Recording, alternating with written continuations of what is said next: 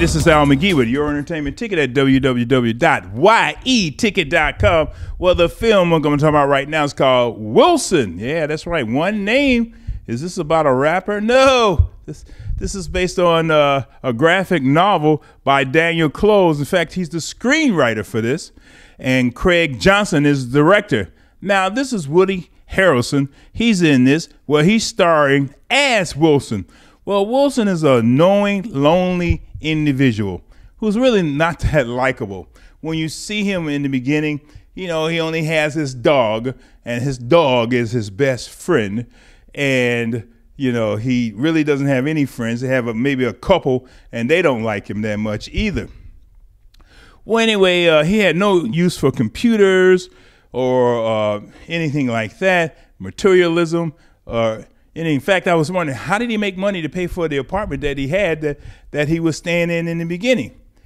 Well, anyway, he still has this infatuation about his ex-wife, which is played by Dern. So his father dies, leaves him an old car and some furniture and a locker storage shelter. Anyway, so he goes to see his ex-wife's sister. Her name is Polly, which is played by Cheryl Hines, and his ex-wife is named Pippi. So she told him that his ex-wife, she's back on crack, she's a prostitute and things like that. But he wanted to reconnect with her. So he finds out that she's working at a restaurant. So he finds Pippi, again played by Dern, and he said, oh, you know, I really miss you after all these years. They've been divorced for 17 years or more.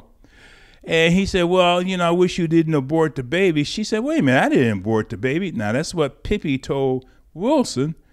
And he found out she put the baby up for adoption.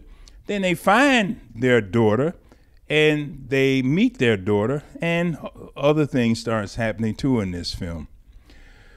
Well, like I say, these are people that I don't want to know or even hang out with. Not at all.